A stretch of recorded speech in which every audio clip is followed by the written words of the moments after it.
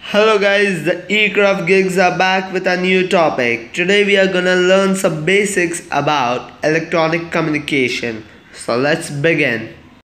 Introduction to communication. Communication is sharing of thoughts with one another. It refers to sending, receiving, and processing of information by electronic means. Now, as you all can see over here, there is a basic block diagram of communication system where it consists of three basic elements: transmitter, communication channel or medium, and receiver. So now we are gonna see that what basically a transmitter does.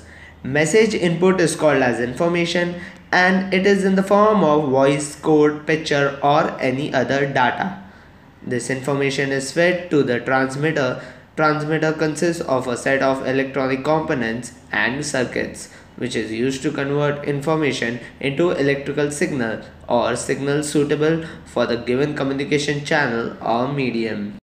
Communication channel. Communication channel is the medium by means of modulated electrical signals is transferred from one place to another.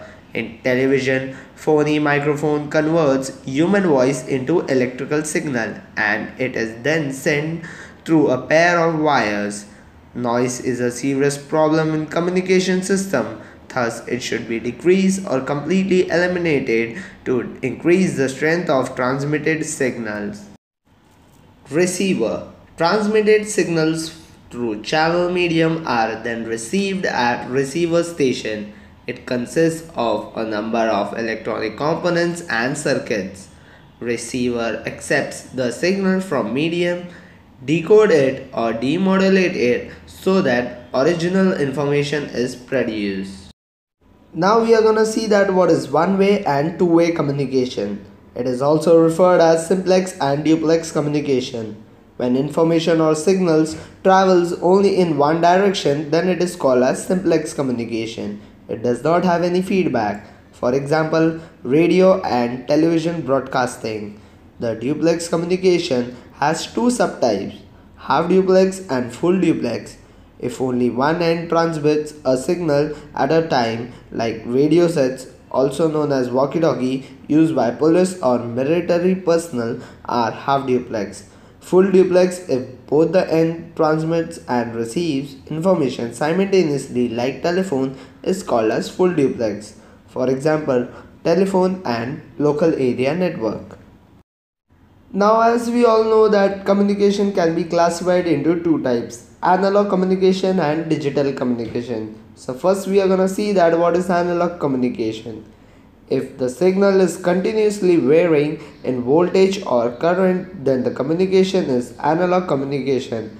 Analog signals are sinusoidal in nature, whereas the digital signals consist of ones and zeros, which indicates high and low values respectively.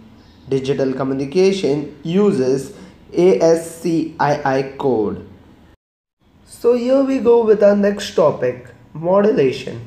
What is modulation? Modulation is a process of changing the parameters of the carrier signal in accordance with the instantaneous value of the modulating signal.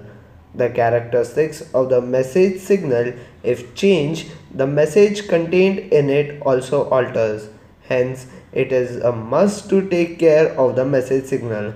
A high frequency signal can travel up to a longer distance without getting affected by external disturbance.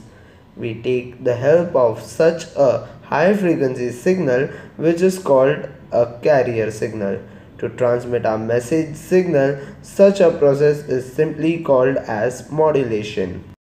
Need for modulation. The baseband signals are incompatible for direct transmission. For such a signal to travel a longer distance, its strength has to be increased by modulating with a higher frequency carrier wave, which does not affect the parameter of the modulating signal. There are three types of modulation: amplitude modulation, frequency modulation, and phase modulation. We head on to the first topic, amplitude modulation. If the amplitude of the high frequency carrier wave is varied in accordance with the instantaneous amplitude of the modulating signal, then such a technique is called amplitude modulation. The second one is the frequency modulation. In this, if the frequency of the carrier wave is varied in accordance with the instantaneous value of the modulating signal, then such a technique is called as frequency modulation. Third one is the phase modulation. If the phase of the high frequency carrier wave is varied in accordance with the instantaneous value of the modulating signal, then such a technique is called as phase modulation. Pulse width modulation, also known as pulse duration modulation or pulse time modulation, is an analog modulation scheme in which the duration or width or time of the pulse carrier varies proportion to the instantaneous amplitude of the messaging signal. Pulse amplitude modulation is an analog modulation scheme in which amplitude of the pulse carrier varies proportional to the instantaneous amplitude of the messaging signal. Pulse position modulation is an analog modulation scheme in which the amplitude and width of the pulse are kept constant while the position of each pulse with reference to the position of a reference pulse varies according to the instantaneous sampled value of the messaging signal.